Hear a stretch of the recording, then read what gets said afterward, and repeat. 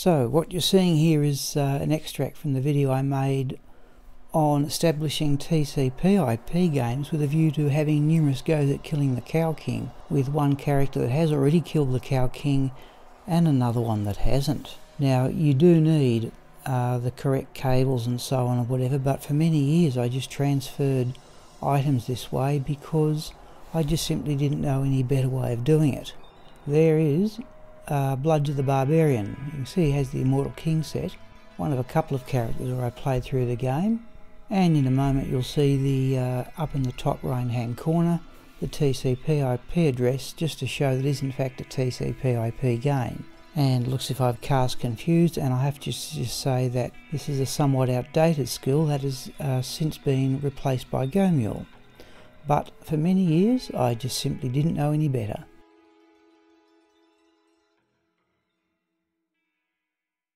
What happens when you have to transfer items by TCP/IP games is that you have to establish an enormous number of storage characters.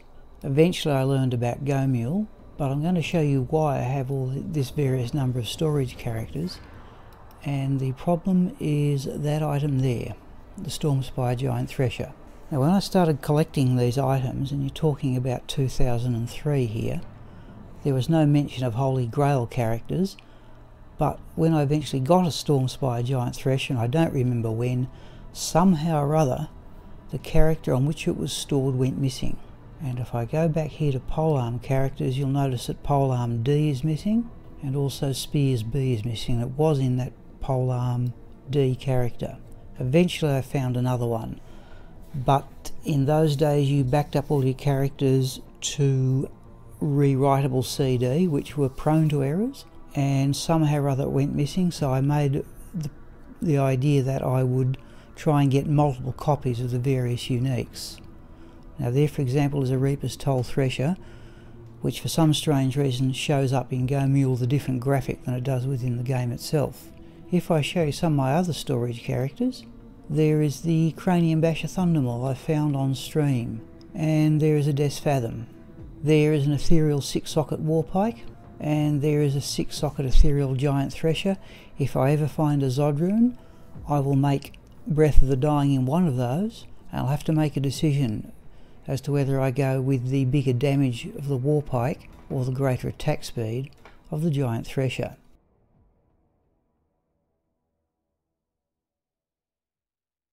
I'd like to show you two items that no longer exist in the game. One is that charm there, 12% hit recovery and all resistance is 19. My memory of it is that I found this charm with the very first character I ever made in Diablo 2, which was a Barbarian, and I created a Barbarian because the demo that came out for the game only contained Barbarian characters, and my vague memory was that you could play as far as the waypoint of the Cold Plains. So the Bloodmoor was the only area that was there, and I found it with this character. It still works. If I take that charm off, you can see the resistances do reduce by the 19 that's on the charm. As good as you can now get is that one there. All resistance is 15, and I think you can still generate hit recovery with it, but there's an example of a charm that the game no longer generates. And here's another example of an item that no longer exists. There's a newish Rock Stopper. I don't know when I got that one, but notice the 3 resistances and the boost of vitality. And here is an old Rock Stopper, okay, which has a boost to energy and dexterity, only 1 resistance, and a boost to life. Though the hit recovery I think is still the same. And I just simply found this on one of the characters from many years ago.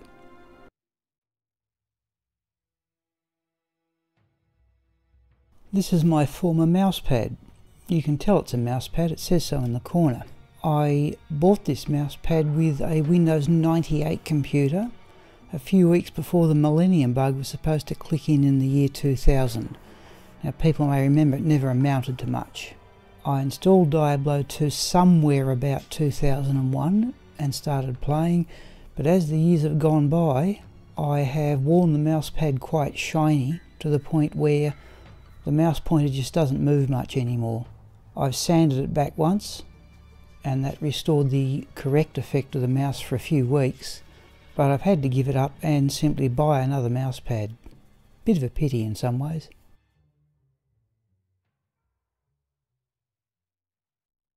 What you're seeing here is a photograph of my keyboard.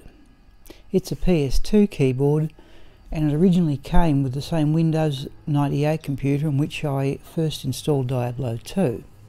Now, back in these days you preferred PS2 keyboards to USB ones because computers didn't have too many USB ports, so you saved your USB ports to something else and used a PS2 keyboard if you could.